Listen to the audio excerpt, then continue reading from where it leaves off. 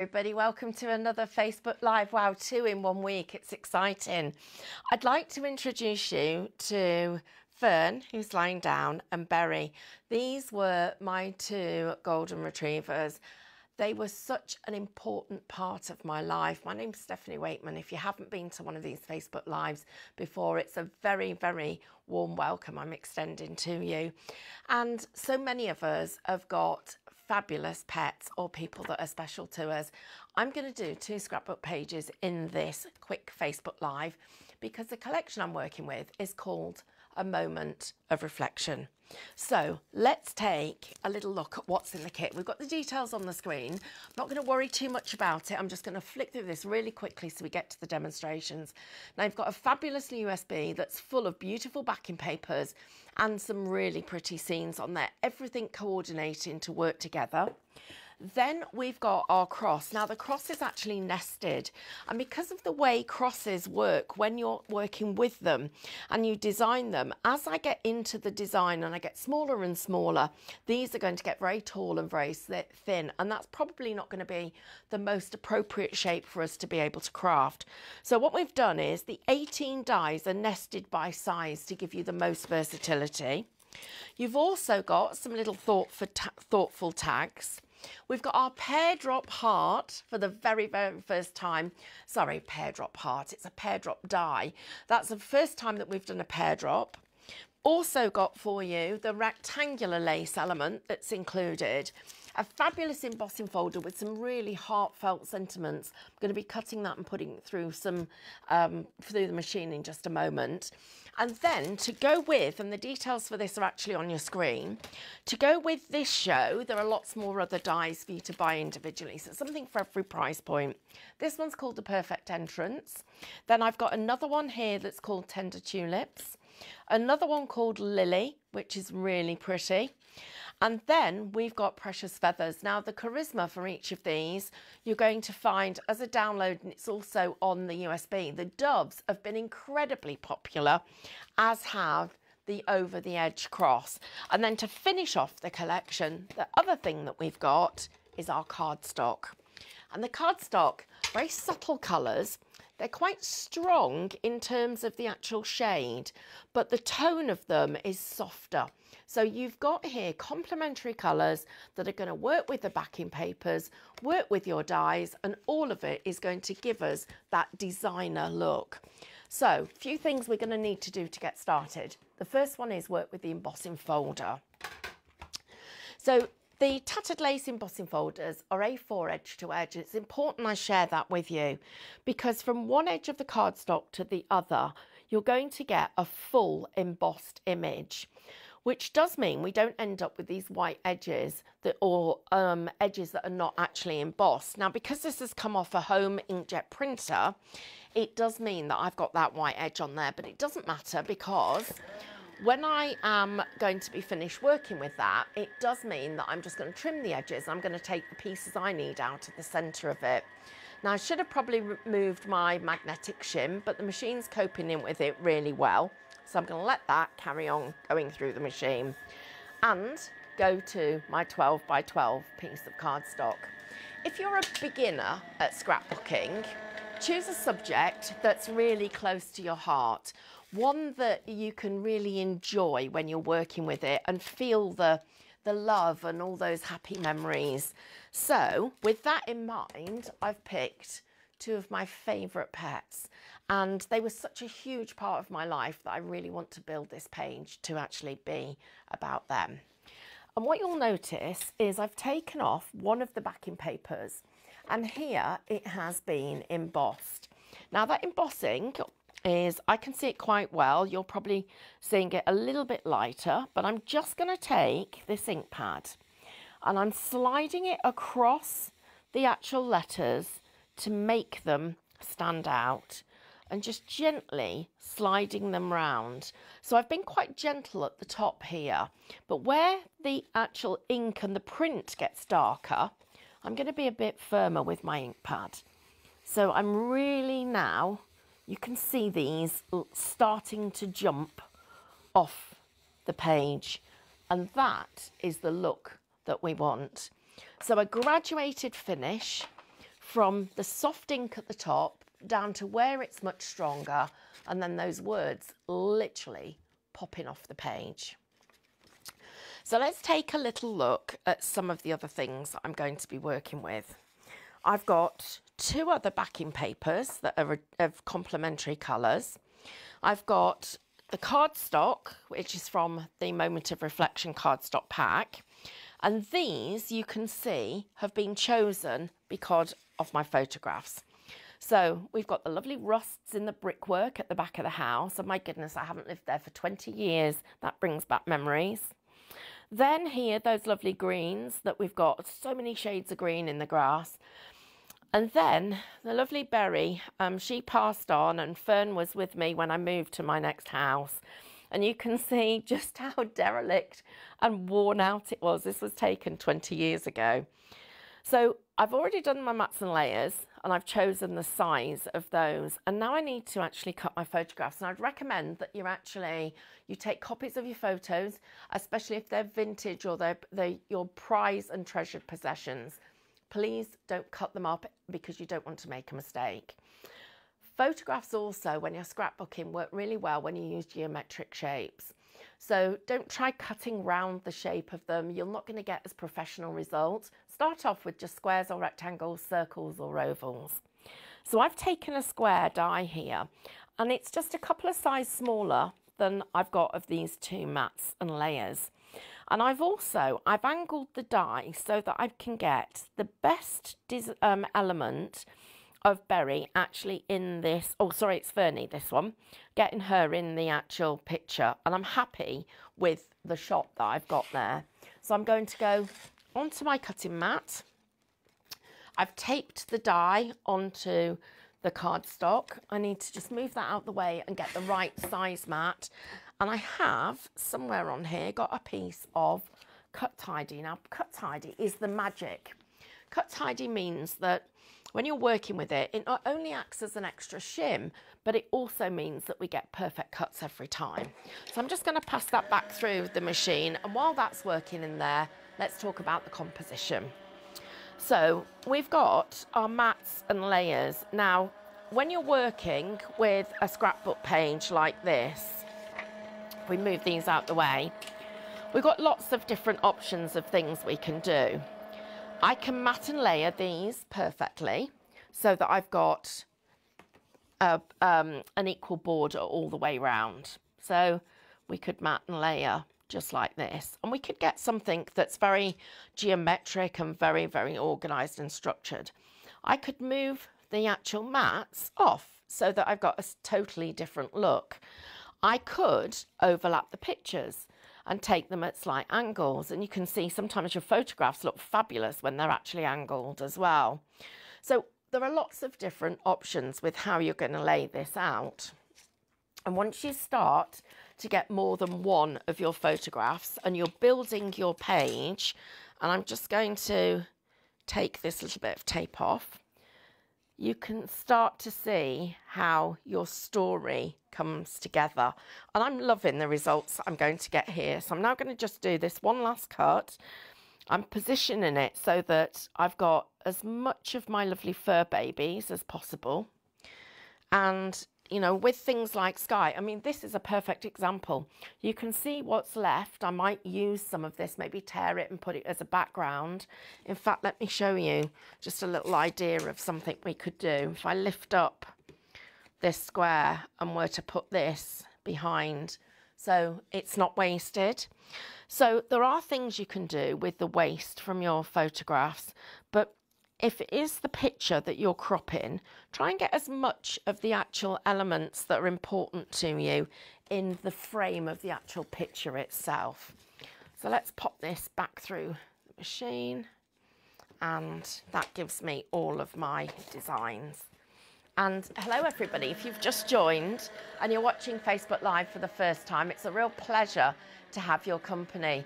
We're just going through a kit that's already launched on Create and Craft, but I want to give you a few more ideas with a brand called Tattered Lace. And for those of you that haven't watched Facebook Live before and have got questions, please leave those for me and I'll try and answer as many of them as I can. So I'm now going to take my last picture, and the other thing that's important when you are doing scrapbooking, these are treasured memories. So you need to think about the photographs. I would always use a copy if possible, and also the glue and the adhesive and the cardstock you use. The glue and all of your cardstock, it all needs to be acid and lignin free. And I'm sure that at some point in the past you've seen old photographs where they're peeling at the side and they've started to discolour. That happens when we actually get materials together that actually start to degrade each other. With really, really precious photographs, you see people scrapbooking, not only protecting their hands with barrier products, but also wearing gloves as well to protect the product that they're working with. We're not that precious. These are copies of my pictures, so I know we're safe. So I've now got my lovely little troop of puppies, and I'm going to put these to one side while I start doing some gluing and sticking. So the first thing is putting on this lovely panel. And I'm going to cut it down in size. I'm going to take off some of the print. Now, I tend to do a lot of crafting by eye. Please don't worry if you like it to be absolutely perfect. For me, that's not important. It's more about, am I happy with the composition? And in my head, I have got a bit of a picture. And it's just, while I'm crafting, I am just having the most fabulous memories of Fern and Berry. When I met Carl, and I met Carl not long after, I'd been on my own a little while, let's just put it that way. And I met him, and Carl's got two absolutely beautiful daughters. And the girls had come round and been, Daddy, Daddy, can we take the dogs for a walk? And when Fern was a baby, she didn't like walk. She was a bit like a mum. She didn't like walking. And so I had her to the vet so many times because I actually thought there might be something wrong with her. I worried about her enormously. And the vet said to me, he said, don't worry about her. You know, just very occasionally you do get, there's nothing wrong with her. It's not, you know, she hasn't got poorly back legs or anything like that. He said, what happens is every now and again you can get a dog that is just not that keen on lots and lots of exercise. So of course that became quite a joke that she was like a mum. Well, she did love to go a walk, but she only liked it to go as far as she wanted to go. And so Kirsty and Catherine took the girls for a walk, and they'd not been gone long before they're on their phone to their dad. And they were going, Dad, the dogs have sat down. And he's like, oh, okay. Well, we don't know where we are because we've just gone for a walk with them and now they won't move and they're just sat still. And Carl had to say to them, don't worry, it's fine. They'll get up and walk home when they're ready. And sure enough, they did. When they were rested, they both got up and came back to the house, and actually they knew the way home. And Fern was always like that. So she was a pleasure to have there. And you know, a lot of you will know I've got Dalmatians now. Well, I've got one Dalmatian and I've got a Labradoodle. I've had two Dalmatians in between. And I remember moving into the house. So the one with the tatty patio, we'd been in there not that long. And the vicar who lived next door came round. He said, oh, I've just seen your lot all walking down the road. I was like, really? And he said, yes, he said, I think Fern's taken them all for a walk.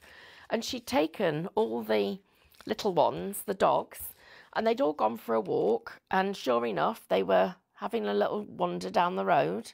And once she'd had enough, she sat down while they all waited. And then the whole little pack of them came back again. And I'll never forget that because it was one of my first introductions to the local vicar.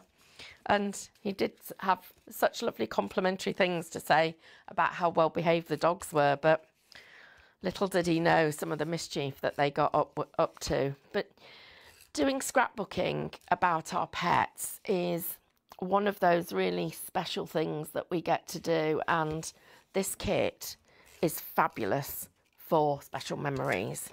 So I'm just building up my mats and layers. Now I'm doing this really quickly because I want to show you 2 scrapbook layouts in this show.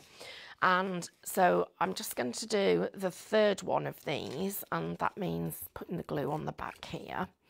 And always try and work with dry glue. It does make it so much easier. And of course, then it's not going to bleed with your cardstock. So I've got that there. I'm just going to put this on here. And then I want to show you a couple of other quick things. Now, the tulips have been cut out using the dies that we looked at very quickly at the beginning. And the reason they're already coloured is what we call charisma, which is a printed sheet, and you just lay the die on top of it and pass that through your die cutting machine. So I've done that with both of these, so you'll see they're absolutely identical. The little lines on the back are actually cut lines, and they're where, if I want to make it smaller, I can just snip into it and snip elements of it away. So I could remove one of those tulips and be left with just the one instead of the pair. But I want to get a little bit more texture and a bit more of a story in this. So now I'm ready to start looking at my layout. I'm going to be looking at where and how I want to balance my pictures. And you can see how just by moving pieces of this around and getting, so I'm going to put this right in the middle of the page.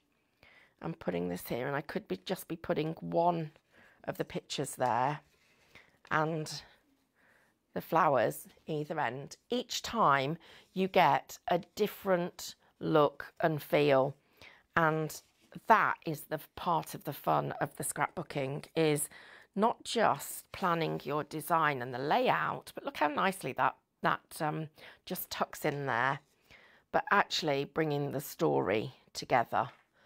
Now, the other thing that I've got is there are some stamps in these collections, and I've chosen some of the sentiments, and I've actually got them on 2 of my stamping blocks. So I've already put them on, they're clear, so I can see where I'm going to position them. And this one says be strong and courageous. And then I've created like a little pattern for myself. I put 3 of them on one block. I'm going to ink them all in one go. And I've got be kind to one another. I've also got let peace in your heart and faith can move mountains. And I've got all of those. So because I want to go over the green panel, I'm going to move everything else out of the way, and we're going to stick this piece down because we don't want it to move when we're stamping. So at this point, you need to have decided where it's going to go. And mine is going to fit about there. So I'm checking the text is the right way up. Got that in place, and then going to use my block. So I'm just going to go back and re-ink it. It's quite warm in this room, so I'm just making sure the ink hasn't dried too much. And then I'm going to just use my block, and I'm going to, let's see where this is going to go. I think I'm going to take it there. So walk your fingers over the block so that you get a good impression. This is why I really love my rare earth load and folds, but unfortunately when you're working with 12 and 12, they're not quite big enough. But see how I've got my sentiments up there.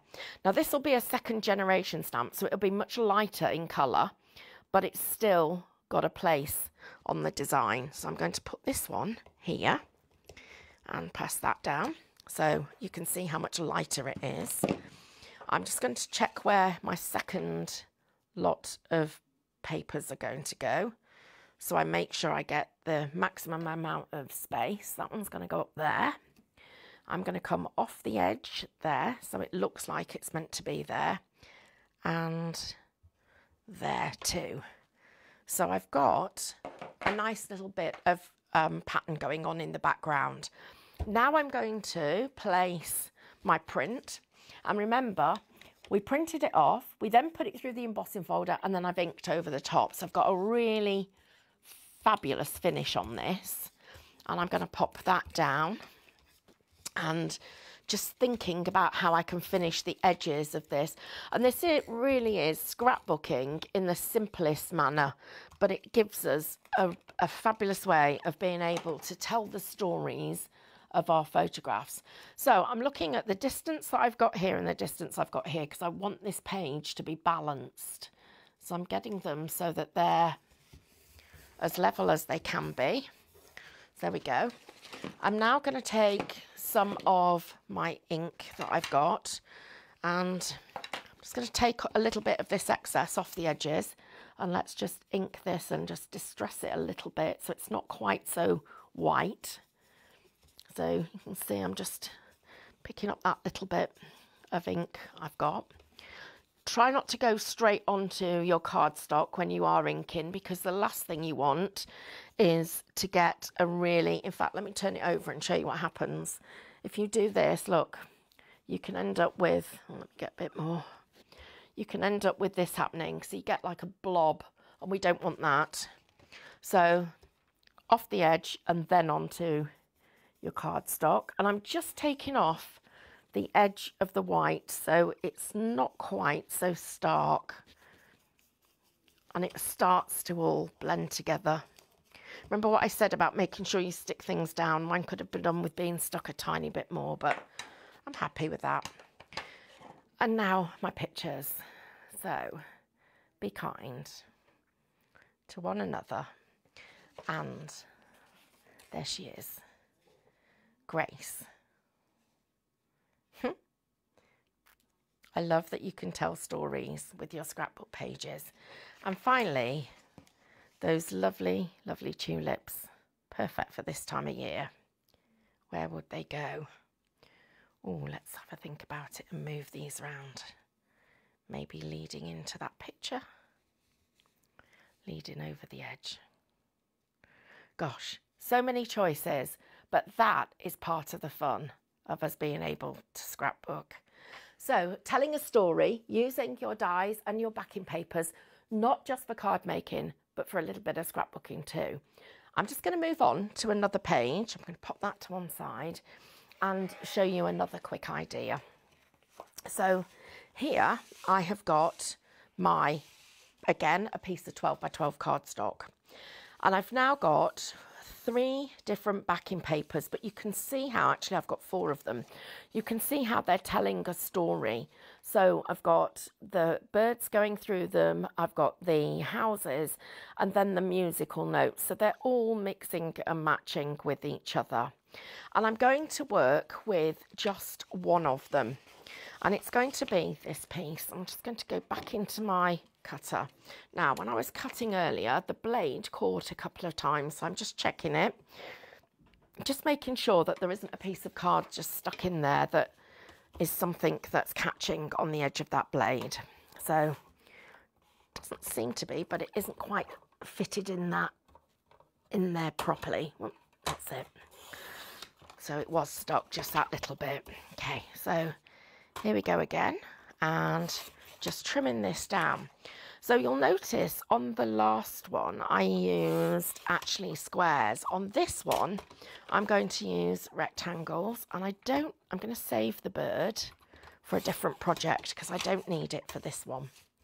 So I'm going to move those out of the way, and that one is going to go in the middle. I'm going to take this piece, which has come from the previous kit, just take off a tiny little bit of my paper.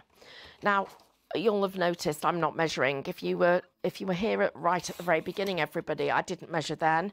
I'm a little bit of, you know, by eye kind of person. I look at something, but one other little trick for you. Take your piece of card that you've got, and I'm just now looking at how I can get this to have a perfect border. So if I take it so that both ends and both corners are absolutely together, and I come out by double the distance that I want as a border on that side, so I can pull it in like I've got there, and I trim the other side in the same way, we will get a really perfect border. So let's just take that off, move that out of the way, and I'll show you what I mean. So there, it's all lined up beautifully. So that's going to sit in the middle of my page, but we are going to just offset it slightly like that. I'm not worrying that the lines come down the page where my musical notes would have gone across, because actually you can't really tell that they are musical notes. And then I've got my panels now. So here's the first one. These are much, much larger. So might you, for instance, overlay your scrapbook photographs so that they go something like this. And then you may even want to take your lace panels and tuck them so they come over the edge. So let me take that panel to there. I've got one here that is very much of the colour that we've got. Oh, when you see that blue, that's really jarring, isn't it? So let's turn that round and take it the other way. So I now need to think about which parts of the design you can actually see, because we wouldn't want it to be obvious that the bird's upside down, but I don't think you're going to notice that. So I'm going to bring that down there. We're starting to build our page and get the balance of it right. Then I've got some flowers here.